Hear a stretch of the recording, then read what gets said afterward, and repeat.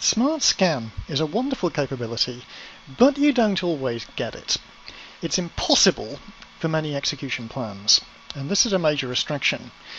If you think about what a Smart Scan actually does, it delivers individual columns, individual rows, back to the instance. Now, a buffer cache can accept only blocks.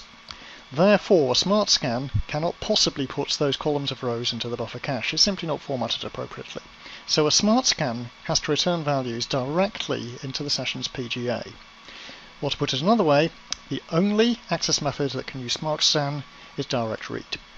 Well, what access methods can use direct read? There are only two, which are table full scan and index fast full scan. Any other access method, typically index range scan, table access by row ID, cannot use a Smart Scan. Second major issue, there are strict limitations on the type of objects that can be accessed through Smart Scan. It really is only heap tables. Can't use indexes, can't use clusters, can't use IoTs, heap tables only.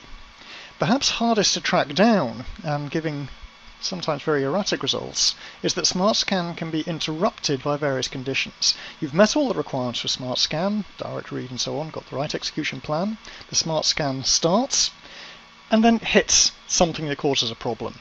Issues that we know cause problems are, for instance, read consistency, also delay block cleanout, chained rows.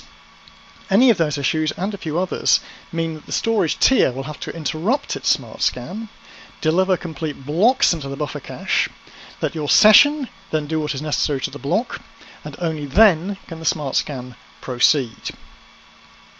Now, in order to maximize the use of Smart Scan, there may be quite a lot of work. Very often you'll have to adjust your index structures. Making them invisible is a nice technique there.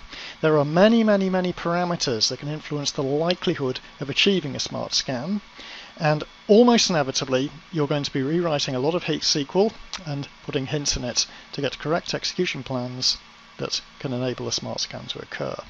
This is all because of one fundamental problem. The optimizer is not in any way aware of the Exadata. The optimizer develops an execution plan in exactly the way it would without the Exadata storage. The use of Smart Scan, the awareness of Exadata, comes at the next level down. The optimizer develops the plan through a normal parse and then passes it through to the SQL execution engine. And it's the SQL execution engine that determines on a case-by-case basis whether to use a Smart Scan. This means that you might develop a plan and execute the statement 50 times. 49 times you get a Smart Scan, the 50th time, for whatever reason, the SQL execution engine decides not to. This can result in somewhat erratic performance.